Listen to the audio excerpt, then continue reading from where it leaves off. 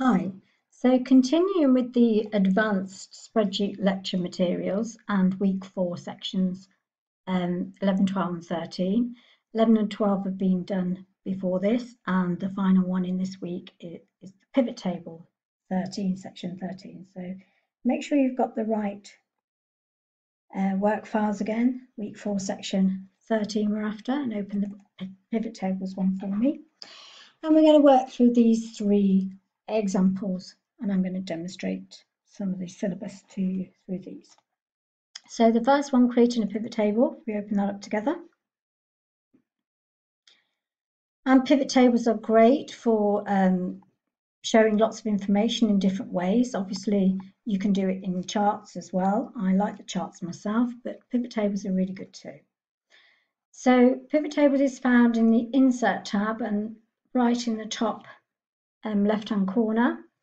Easily arrange and summarize complex data in a pivot table.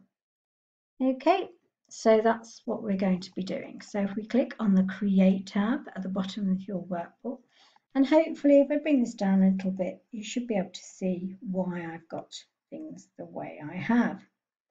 So first of all, click in the pivot table data, click on the Insert tab and Pivot Table. We'll bring this down here.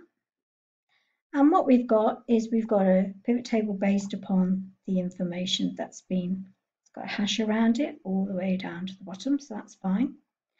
And we're going to pop it into the existing worksheet, and the location is going to be where I've made it easy and placed it in the I-10. Okay, so I've marked it out for you. So once we OK on this, we get this template for a pivot table and the pivot table fields in our survey ready to be dropped in to where they need to go. So I'm just going to bring this over slightly so you can see it. Notice how the pivot table disappeared. I click back on here, the fields will come back in. Okay, so the pivot table pane can disappear once you go off, back on, and it's there. So what we're going to do is going to follow this. We're going to drag the town to the row labels, and we don't need to tick these. We can just drag and drop. We're going to drag, this is it building now, the sex field to the column area. The town again to the values area, because we're going to do a count of the town. Now it's come on count, probably because I've done this before. So if we go to the value field settings, it can be changed to something else. So if the exam asks you, or in the real world you're doing your own, it asks you to do a particular function, then you would choose it here, but we're happy with count. And you can see that I just pop this out the way, you can see our pivot table is there. When I jump on there, it comes back on. So at the moment, we've got a survey with let's just bring that in and in there. We can see that we've got 2 females in Bristol and no males. So if you're asked to sometimes update the table with information, for example, if I just find a Bristol female and change that to a male with an M, when I've done that and enter, it doesn't change on here. I have to update or refresh the pivot table in order to do that. So if you right click, you get the option to refresh. You also have these tabs at the top. You've got an Analyze tab where you can find the refresh and a Design tab as well. If you want a chart of your pivot table, you can click there and it will produce a chart. That's not necessary for the exam, just so you know. The field list is off, the field list is on. Okay, another way of getting there. So you've got everything you need in the exam to do that. So if we did refresh there, then that female becomes 1 and the male becomes 1. Okay, if we're going to do anything with regard to the rows, we can filter. because we've used it in the rows area here. So we could filter out particular towns and get the information for that. Okay, and then back on. If you work through here, you can see things like, I mean, you can have a look for yourself, but I've been messing around. And in this one, you can sort. So in our main one here, we can sort the data and the information of the grand total a particular way if we wanted to. And that would change it like that, or back to the other way.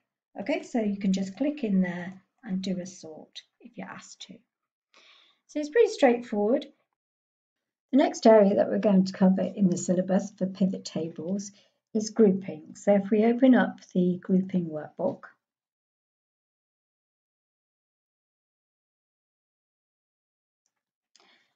and I popped in another example of sorting just to remind you that that's how you can do a sort. People think they can't in a pivot table, and you can. And also I've popped in a way of doing that filtering again if you wanted to have a play with that. You can see here that that's your filtering. What we're going to concentrate on is this grouping.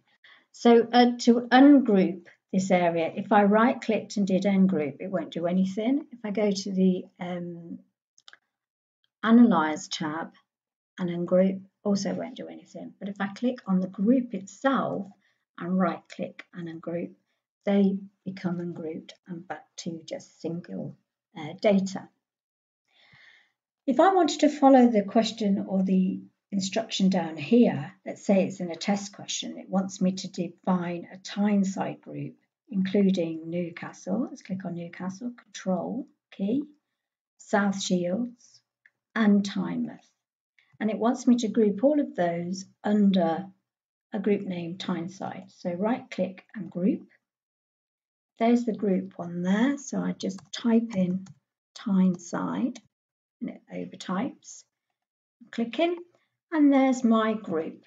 Okay, so you could do this on a number of things. You could put it into areas or regions. So that's manual grouping. And there's another one there if you want to play with it. What I'd like to do though before I finish this series is have a look at a diagnostic example of grouping. So the third one in the folder, we just open that up. So there's two areas in here I'd like to look at, the grouping and filter to hide selected items. So if you click in the dates and you click on group, so it's picked up all of the dates. If you can see down there, it's got 2006 all the way to 2008. And it's asking us to do it by quarters and years and take the months off. So if we OK, then it does it accordingly. Let's just undo that. Let's say in the exam, it didn't quite pick all the dates up automatically. So you can highlight using the little down pointed black arrow. When you do a click, ordinary left click, it will pick them all up automatically. And then you could do the group. It's got exactly the same information, but if these aren't ticked and you don't notice, you may not be doing the way you want to. Okay, so you can see that that one's worked. With regard to the filter to hide selected items, if we want to hide the East, we'd right click, there's the filter, so we're looking for the same language, right click and filter, and we're going to hide selected items. So it's all hidden, we can't see it. And then if we do it to the West as well, so filter, hide selected items. So now you can just see the data that you need to see. And remember, just as a quick one, if they ask you to change the data in a table, it's not the pivot table, it's in here. So if they ask you to change something to a data for 8th of the 4th, 2006, West to 16, it's this that you refresh, not that. Okay, so just be aware of that. It's a simple one, but people tend to take it for granted, but that's what they do. So that's the week 4. Sections 11, 12 and 13, and the next thing I'm going to do is the weekly revision for that those sections, and that's going to be the questions 20 to 28. So I'll see you there if you're going to join me. Thank you.